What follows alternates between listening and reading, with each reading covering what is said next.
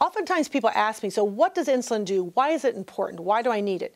If you think about your body, all you are is a very fancy lawnmower. You're a fancy machine. You have a gas tank, you have an engine.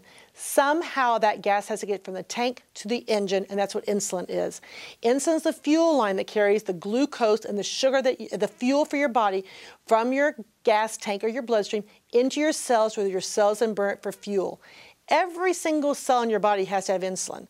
They all need insulin to live, to provide it the nutrients that it needs. So that the more cells you carry, the more insulin you're going to need. So that's one of the big things that a lot of the literature says, that about 80% of people with diabetes have diabetes because of their weight.